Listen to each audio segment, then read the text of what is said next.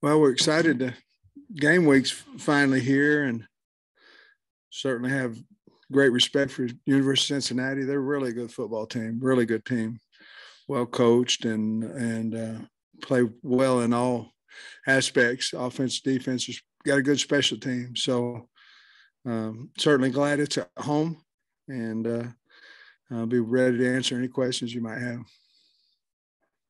Different feeling when you woke up this morning or walked into the building, just a different vibe with it being game week finally? Yeah, really was. Kind of started a little bit Friday night in the kind of the mock game. You kind of feel, there's some things in life that are inevitable, and one of them is Saturday that Cincinnati's going to be here and we're going to be here, and there's going to be a whole bunch of people. And when it gets to that point, and it gets closer, it's a little surreal, like, okay, here it comes, because you have, after the season, you have 6, 7, 8 months, and then starting that week, it's getting ready to happen. So it's exciting. That mock game, obviously you got a lot of new players going through stuff for the first time. Any interesting or funny stories to share? We didn't do, you guys weren't at the scrimmages, but, we had 3 deep and a lot of mistakes of getting guys out there. And we didn't have any of those because we only went 1 deep, with some substitutions that we made. But no, it went pretty smooth. We also have new coaches too, so we had to kind of get them. The only thing they really haven't done at this point, new coaches haven't been in the staff meeting on Saturday mornings, before the game, kind of how we're going to play the players, what are we going to take the ball, defer, what's the wind like, all those type things that we go over. But I think it was a little soothing for them too. It wasn't me, my pants fit, so that was a good thing. Settled that cornerback battle, at least for week 1 and for now, but what set Ladarius apart and got him that second spot? I'm sorry, the what battle? The cornerbacks. The cornerbacks, have we? And what set, Ladarius apart and got him that spot? Well, I don't know that we're set there, to be perfectly honest with you. Clark, we feel like he's played the most consistent of that group. And then I think we're trying to find out exactly what we're going to do, whether it be Day or whether it be McLaughlin or whether it be Chavis, to be perfectly honest with you. We're still trying to figure that out. We obviously know they're all going to play and things of that nature, but we're still trying to figure out who's going to run out there with the ones.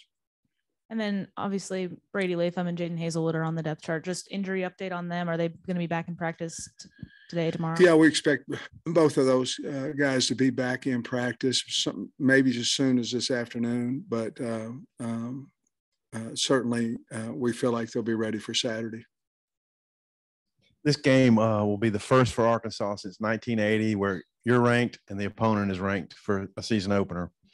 Do you kind of feel like there could be a little more national attention and, what it might mean to you if you're able to win the game? Well, I think it's a big deal that SEC Nation's here. That's, 1 of 3 top 25 matchups. We're on ESPN. You want that for the program, publicity for the program. And obviously we want to be standing room only and those things, which I think we are. And, but it's changed a little bit over the last couple of years, of course, who knows what it would have been during the COVID year. I think we would have had some really good crowds. We were playing okay. We were playing a little bit better than what we might have in the past. But now the expectations are certainly high, and they're high in our building as well. But I think opening up against a top 25 program, which I think Cincinnati's higher than that even, I think they would do well in the SEC. I know that. It should have helped us in the summer, should have helped us in fall camp, understanding that, we're not playing a team that's way inferior to us. We're playing a team that's every bit as good as we are, so I think that's helped us. I hope it has.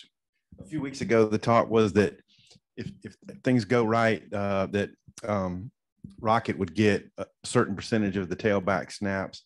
With Dominique coming on, would that change as early as week 2 or 3, or how's Dominique, and what do you think about the running back scenario now? Well, we have the 3 right now with Dominique getting some indie reps. We're going to try to add to his reps today.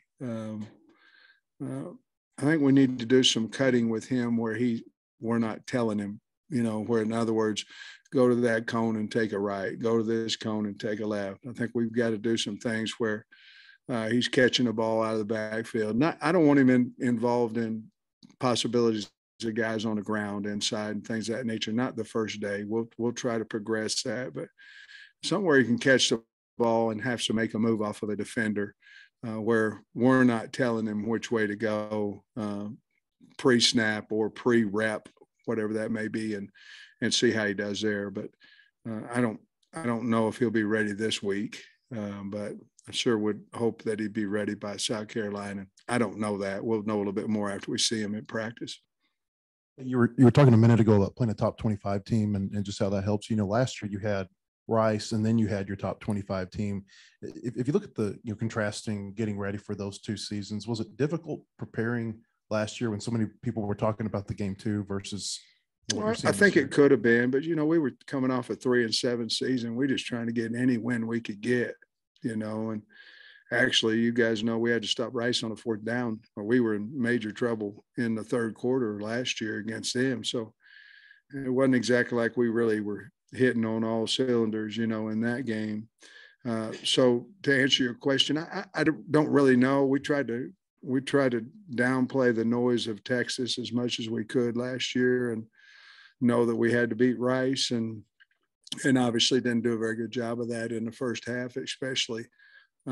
This year, we know, nobody said a word about South Carolina. We know we've got a really, really good, they're a really good team. I mean, they really are.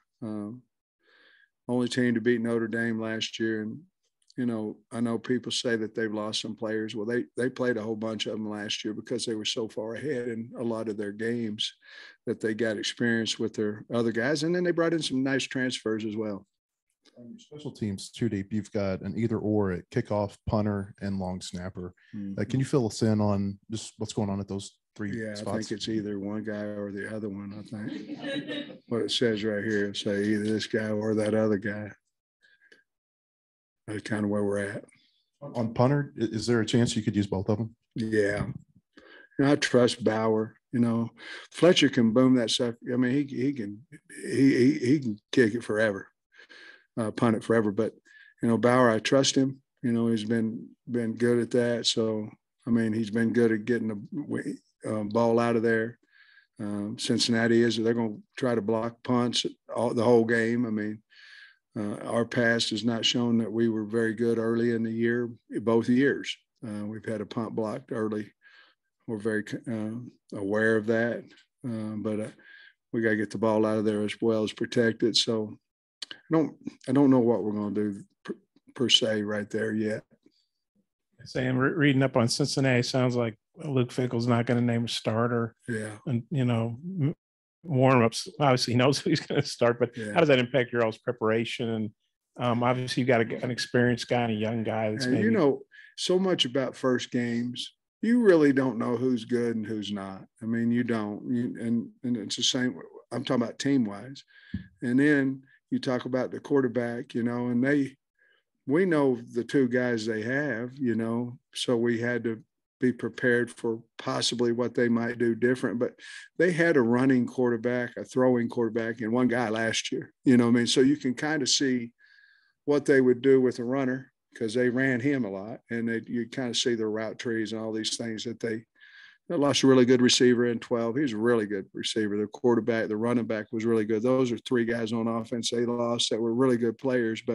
And their coordinator, I think he went to LSU maybe, but the quarterback coach is taking it over. And I think they'll be very similar. And I think they'll run more of, if this makes sense, they'll run more of what they've already ran. If it's a running quarterback, they'll run more runs with him, and if it's not, they'll probably throw the ball a little bit more and go back to their base inside outside zone type schemes that they've ran for years.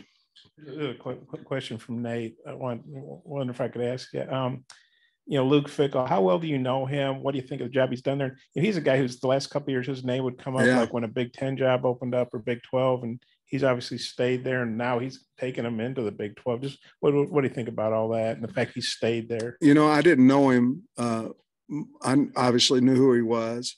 I met him at the AFCA banquet where they were giving out the Coach of the Year, and for whatever reason, I was one of the 5 guys, and then he won it. So we were sitting backstage talking about it, and about not that, but just visiting. He got some kids, his kids wrestle. I remember him talking to me about that, and he was a wrestler, and but he's just a really nice fella, a nice guy. And but I don't know him. I know guys who have worked with him and things of that nature, but he sure has a great reputation as a coach and as a man. I do know that. And he seemed like a really nice guy. What do you think about the job building him up and the fact it's unbelievable. I coached at Cincinnati in 1996, and that's a blue collar type town. Cincinnati, it's a tough, and he's got that team playing like that. They're a little scary because they have a chip on their shoulder. They're the underdog type team, and man, they play hard and those things. And to go into Notre Dame and beat them last year, only regular season loss, and I don't know what Notre Dame did in the bowl game, but they finished 5th, and the last Notre Dame did, and they finished 5th because Cincinnati went in there and beat them, and that's hard to do for any team. So he's got them playing with great confidence, and you can tell just his demeanor, the way he leads the team, they would have a lot of confidence to him. So nobody, I don't believe nobody in college football has done what they did. So he's doing a great job, and he must really like it there because I'm sure he's had other opportunities to leave, but he hadn't. So must really like it there. You said the first games, you a lot of times don't really know who's good yet. So outside of depth chart questions, just what are you hoping to learn about your team from this first week? Well, I want to be able to do some of the things that we did last year a little bit better. In other words, I want to be able to run the football. I want to be able to win first down on defense. We've got to convert 3rd and 1 and short yardages. That's things we have to get better. But as a overall team, I want to see what we have out at wideout. I want to see how much we miss Dominique Johnson. I want to see how good Drew Sanders is. There's a lot of things in there that is our D-line better than it was a year ago with losing Ridgeway and Trey Williams. And, can we be better than we were? If we go multiple fronts, can we do that? Are we better with 4 guys on the line of scrimmage and taking a safety off the field, or are we better in a 3 down front? I don't know the answer right now. We've looked good doing whatever we've been doing in practice, but and then how are we going to hang on to the ball? It's a big deal. We were good last year hanging on to the football, but we have to. If you look at Cincinnati, when they break games, it's because they get turnovers, and it's on special teams. It's on everything. So for us, we should be okay because we've got all our coordinators back. We should be okay. We should be able to go out there in the first game and function and do well. Until we do it, it's kind of scary. You don't know, until you do it. Sam, you just mentioned Drew Sanders. What are you most excited to see out of him, I guess, this weekend? And do you kind of get a sense that he's ready to go prove himself at this level? He's ready. He just never has played inside the box much. In college, he's been an edge guy.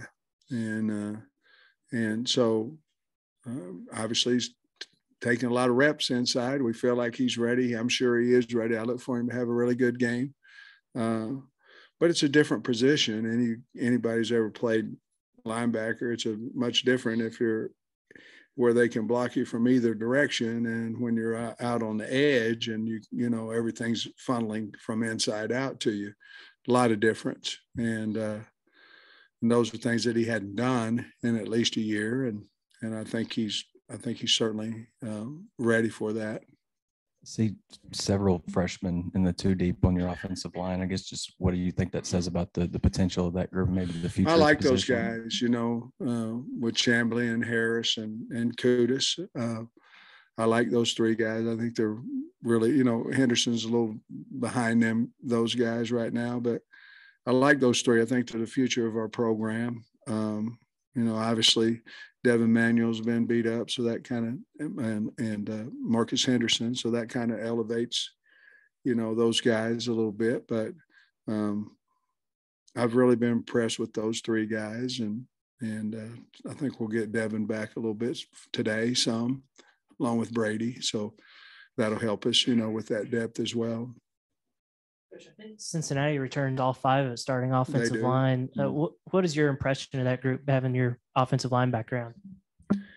Well, anytime you have them all coming back, you know, that's a good thing. Even if it's a good thing. And, you know, they run the duo play about as good as anybody. They'll try to bloody your nose and come right at you. They're really good in pass protection. I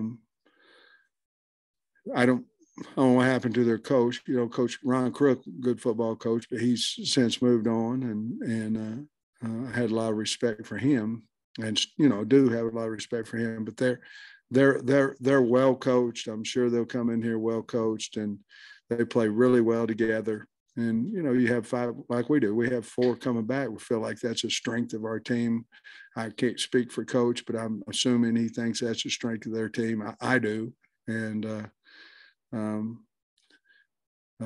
really been impressed with their physicality. With KJ, one of my favorite lines you said last year was when he bowed over a safety, you said, "This is all to show him this is all day." What's the balance though with that? Because you are thin at quarterback, but what's the balance with that? Because it's a big momentum deal when he does something like that. It excites everybody, but also stepping out of bounds, because he did have to come out of a few games last year. Well, you can't. It's hard to coach that out of a kid. I mean, it really is, because he, you know, in practice he can veer around and do all this stuff, but you can tell him, you know, we got to have you healthy, you know, and this, that, and other, and he gonna do whatever he wants to do, to be honest with you. And I think it just depends on the moment in the game. If he thinks that he needs to set the tone, then he's going to go do it, you know, whatever we tell him, to be honest with you. But he's a big guy, you know, he can handle physical tackles and things of that nature, but we're going to run him, and we're not going to change our offense, you know, from what we did before. I would like him to, you know, get on the ground a little bit more, get out of bounds some, but he says all the right things, but then Saturday he goes run over somebody, you know, so I'm not going to coach him out of being aggressive, but I am going to ask him to take care of himself.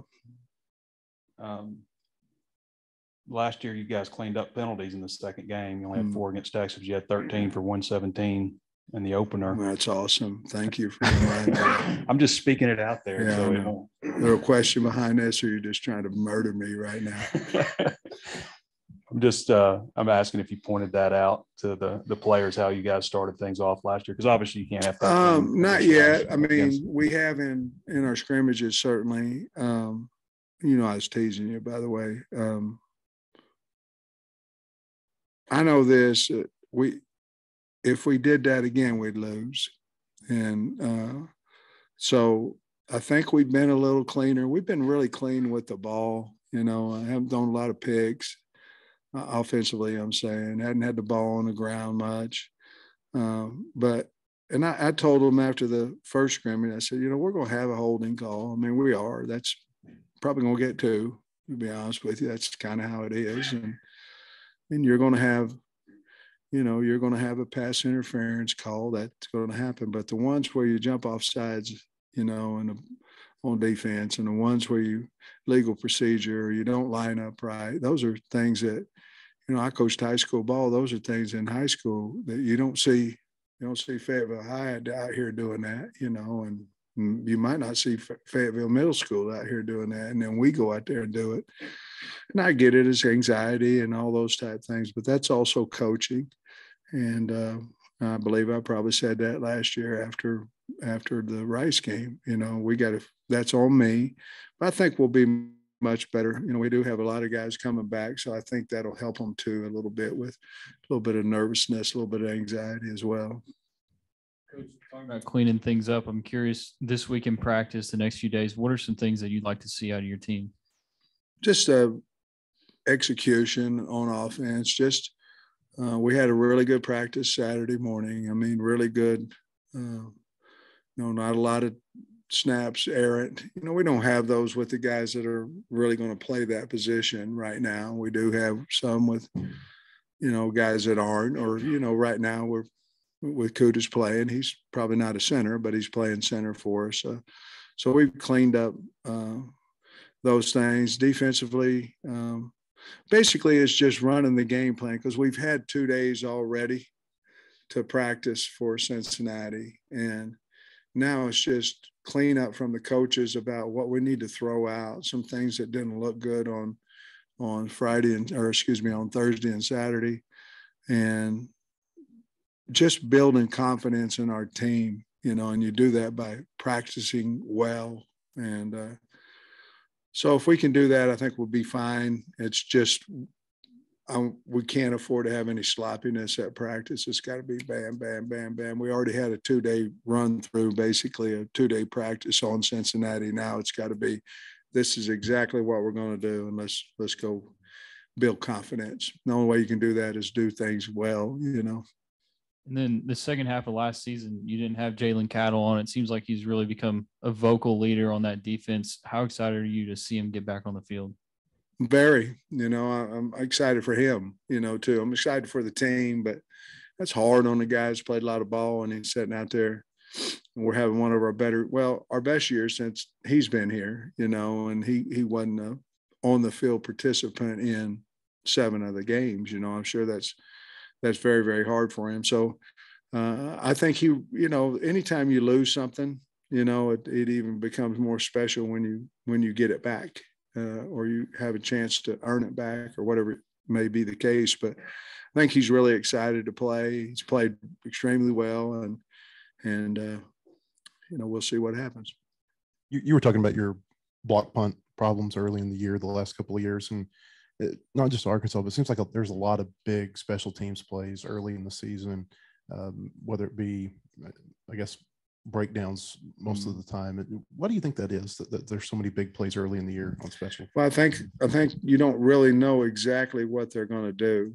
If you get into week 3 and 4 and 5, now you've got an idea of what they're going to do from you just have to be just base sound in special teams. Now, last year we had a punt blocked against, I think it was the first game of the year, because we just didn't block out. I mean, that we did every day in practice, just something happened, same guy, all that, you know what I mean? But I think a lot of that is you can really tell a lot of the new stuff that comes in, because it's like pass protection. If you're sound with rules and schematics, you should be okay. Georgia blocked one last year on us that we hadn't seen, but not only that, but we just weren't, that was not necessarily sound against that look. And we certainly made an adjustment, but, we'd like to make the adjustments before it happens, where we can be able to pick that up. And so as we've been together a little bit longer, I think our big talk between Scott and I and the special teams is we just have to have a way, a mechanism to make sure that whatever they throw at us, that we, if we're going to cut a guy loose, he's got to be coming from 10-2 out there, and not up the middle. And of course, that's easy to, that's everybody knows that, but sometimes it's difficult to get done. And I think we're a lot sounder than what we were in my first 2 years here. But I'll say this: after the first 3 or 4 games, Georgia got us, but after that, we seem to be pretty sound in that aspect. You've answered this already, but who are some of the guys on the defensive side of the ball for Cincinnati that you guys have kind of identified as impact players? Or they lost a lot. They lost a lot of players from last year, really good players too. But I like both their linebackers, 2 and 13, and then they got a defensive end, Van, 42. That's a good player. Played a lot of ball for them last year. And then in the secondary, Bush and Hicks, their free safety and their boundary corner. Those guys are, and that's who we really know about. The rest of the guys, they lost several defensive starters and guys that went to the NFL last year. But Van played a lot of ball for them, and I really like 13. He's the Sam now, but makes a lot of plays, makes him an open space big guy. And of course, they still have Bush and Hicks in the secondary, but they'll run and hit you now. They're a good team. I mean, good football team. I was wondering if you watched any week 0 games and if there's anything that popped up that made you go, I want to revisit that with the team, or we need to double down on that. Anything like that? I watched Wyoming and Illinois. And there wasn't really anything much came out of that. Illinois beat them pretty good. And the Nebraska game, there's some things came out of there that you go, maybe we ought to learn a little bit out here or there, but not really anything that I can think of. It's a good game, though. Nebraska Northwestern, that was a really good game. Sam, from an offensive line, obviously experience is good anywhere, but how much does having the experience you guys have on the line, the experience they have, the cohesiveness, all that, how much does that help? Well, I think it's huge. In the first game, depends on what type of defense you're playing. If you're playing a Cincinnati that's all over the place, run that 3-3-5, and they're going to come in gaps now. And twist and blitz and all kinds of stuff. I think it really helps you when you have an older line, because you just got to really be gap sound. You have to against anybody, but a team that moves all the time and blitzes quite a bit of the time, you really have to be ready. So I'm glad we're older. They're going to get us some too. They've got good players and great scheme. But I think it's a big deal for us to be a little older, and the guys have seen a lot of ball especially with the defense that Cincinnati runs. On the other side of that, obviously, very multiple guy. How big a challenge is that for you all's defense? Well, it's a big challenge because, they lost their quarterback, they lost their tailback, and they lost a really good wideout. Well, they got to transfer in from Hawaii, who's really a good player, and they've got 2 separate quarterbacks that who knows who's going to play, and not positive who the running back's going to be yet. But we do know, and they got a new coordinator. So you don't know exactly what they're going to do, but I think we've got enough defense in that we can attack whatever we see. I think the first couple series are going to be really important to figure out kind of, what they're bringing to the party.